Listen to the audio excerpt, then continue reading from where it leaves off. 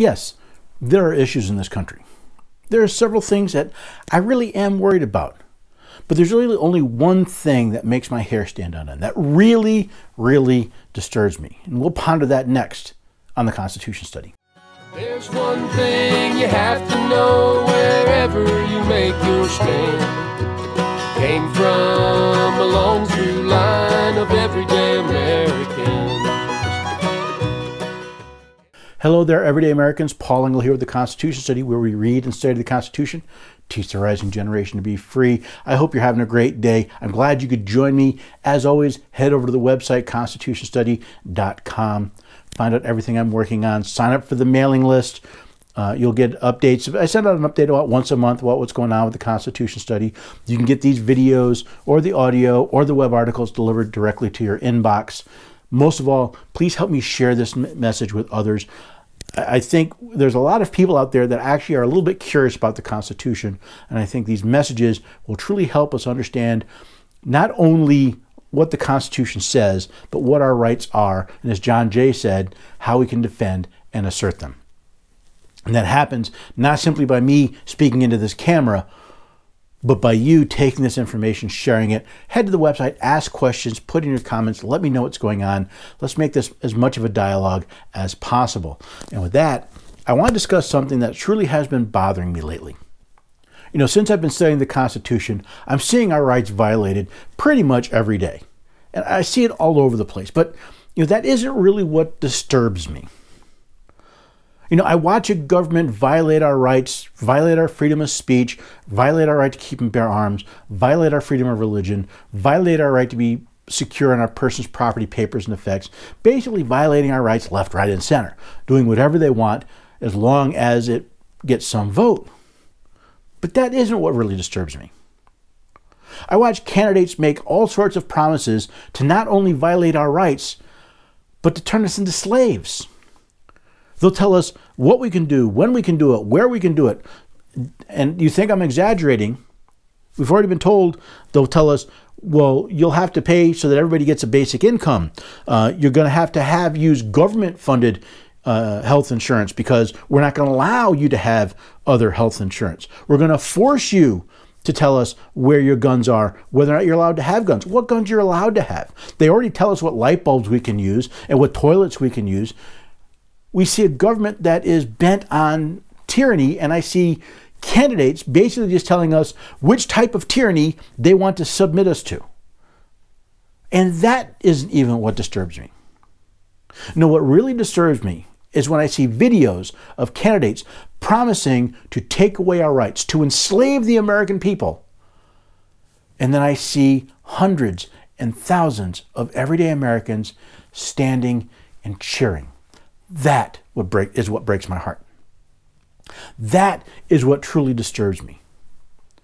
See, I expect men and women in power to try to collect more power.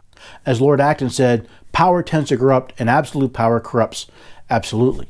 So I'm not surprised that people seeking power are seeking power. What really disturbs me is that we've lost, as the American people, this idea of liberty. We are willing to sell ourselves and our children into slavery in promise for a few goodies. We'll give you free health care, forgetting that someone's got to pay for it. Someone's got to pay the doctors. Someone's got to pay the hospitals. Oh, we'll just get someone else to do it. We will make you our slave. We will enslave your medical care to what some government bureaucrat says. Don't want to pay for abortion? Too bad. The government official says so. Want to try some new medical treatment or some new drug? Too bad. The government official says no. You've become slaves. We've all become slaves. The people in the government saying, we're going to come and buy back your guns. Well, first of all, you didn't sell us the guns, so you can't buy them back. No, what you're talking about is we're going to steal your guns, but we're going to be kind enough and give you a little bit of money for them.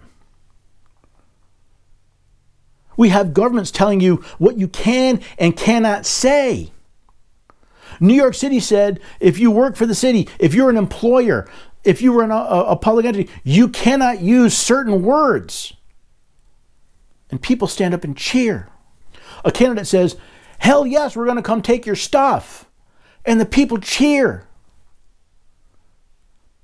A candidate says, we're going to eliminate private insurance, and the people cheer. We're going to make you serfs. We're going to make you slaves. You're going to be servants of the government, and the government will tell you what to do, and the people cheer. And nobody ever looks at history. This has been done time and time before. Remember, Adolf Hitler was elected chancellor. Venezuela elected a dictator. Sure, sometimes they come in by power, by force. Right? Lenin or Mao, they at least conquered.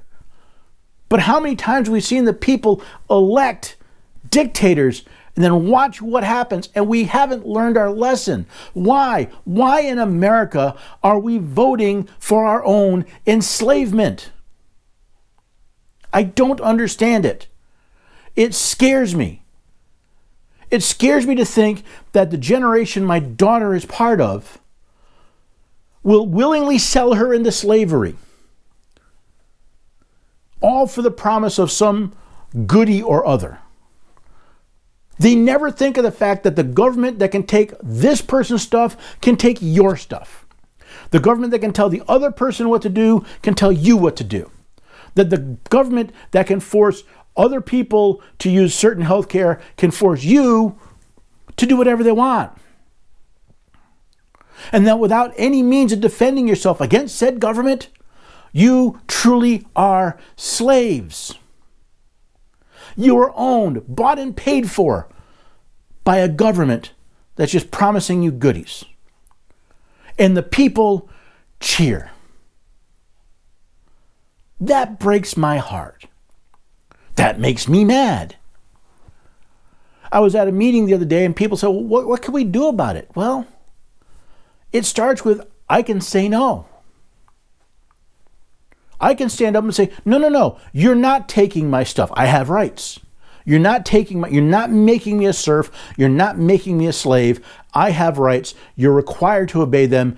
And I am not going to help you infringe on my rights. I can talk to people who are cheering for these events and say, you're really cheering for the government to have that much power over your life. You really want some government bureaucrat determining how you get your health care. You really want your health care to work like the DMV or the public schools. That's a comparison that's already been made. Why are the American people so bent on becoming slaves? 235 years ago, our founding fathers said, no, we're tired of the government telling us where we buy tea and where we can buy and sell our stuff and coming into our houses and taking stuff and confiscating our weapons and telling us what we can say and what we can print. We're tired of it. No, and we declare independence. Our Constitution in the preamble says, part of why they did this was to secure the blessings of liberty to themselves and to their posterity. And their posterity is throwing it out the window. And the American people are standing back and saying, well, yeah, but healthcare is expensive. Really? Is your liberty, are your rights worth nothing more than a bowl of pottage? Than a bowl of stew? A crust of bread? Is that really what your liberty is worth to you? This scares me. It scares me how many American people are begging to become slaves. And I don't think they think of it as becoming slaves because I don't think they think that far. But anytime you give government the power to do something, you must assume someday that government will do something to you.